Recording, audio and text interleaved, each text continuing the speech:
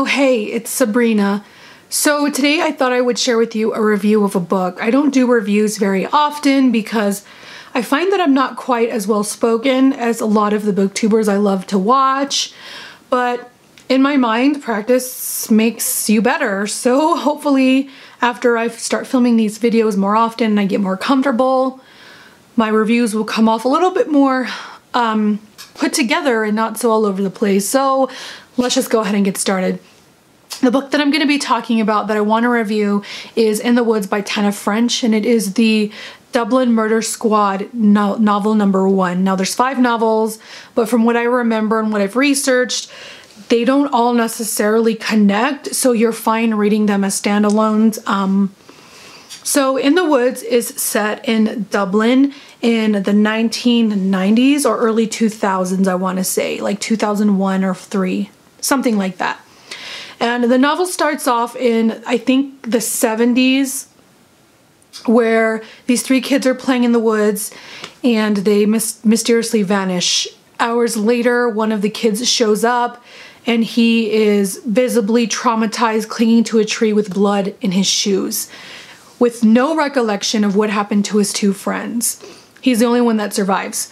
And then, so that's where the novel starts off, and then you fast forward to the book. I promise I will not be giving any spoilers. Fast forward, and the kid who survives ends up becoming a detective. And all these years later, there's a girl who she's found murdered in a similar area that this kid was found, and he thinks that there's some sort of connection. So the rest of this book is him trying to figure out, is there a connection? What happened to this girl who killed her? So it's basically a murder mystery. So that's the main plot of the story. Now I'm going to kind of go in and talk about some of the things that I liked and didn't like about this book. One of the number 1 things I loved about this book was Tana is an amazing author. I rarely ever bookmark spots in a book, but in this book I found myself just so excited and happy with the way that she was describing things that I would sit there and put post-it notes like, oh, this sentence is amazing, I couldn't have said it better. And I think Tana is really, really, really gifted, and for that reason alone, I will be reading more of her books.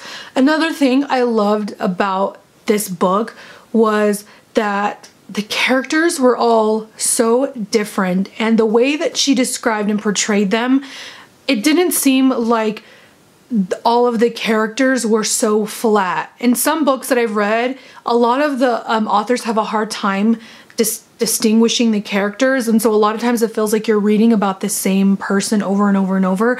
But in this book, each person had their own personality, their own traits, and they were just so well thought out, and I really appreciated that, because I think in this book, the writing was so great and the characters were so fantastic that it had me overlooking some of the other flaws. So what I didn't love about this book was that in some parts it was kind of slow, because Tana would spend a lot of time going through and describing so much and going into so much detail that I found that some parts were slow. It didn't ruin the book for me by any means. I still, by the end, was like in so much awe at the way it ended up. Another thing for me was that I was able to see kind of where the book was going. I could see who committed the murder. I could kind of figure that out, and I don't know if that was her intention. If you really pay attention to the context clues and you pay attention to every character that enters and leaves the story, I think it's actually pretty easy to figure out who committed the murder. And I'm not going to say who did, but even though I found myself kind of guessing that, there was still an element of surprise at the end that you were like, whoa, I did not see that coming. And I loved that about it. And the last thing I kind of want to talk about that I didn't really love was, I guess because the novel is, because there are going to be more books after the first one, they're already all written, you didn't really find out you don't really find out what happened to his 2 friends that went missing. And that was kind of something that I was a little bit looking forward to, is like finding out like what happened to his 2 friends. He remembers what happens to them in pieces as the story goes on, but you never quite get a clear sense of what happened to them. A lot of people speculate that they ran off. Other people speculate that they were killed and their bodies were dumped in the river and that's why they were never found. I think that's kind of what the author wants you to think what happened. But yeah, so that's like what happens. Overall, I really enjoyed this book and I gave it 4 out of 5 stars. If you're looking for a novel that's not set in the US, kind of set back in the late 90s, early 2000s, I would highly recommend it. You don't need to read all 5 novels, and Tana French is just a really fantastic author. I would highly recommend this. That is it for this review. I really hope you enjoyed it. If you've read this book, let me know down below what you think of or what you thought of it. I'll talk to you very soon, and of course, thanks for watching.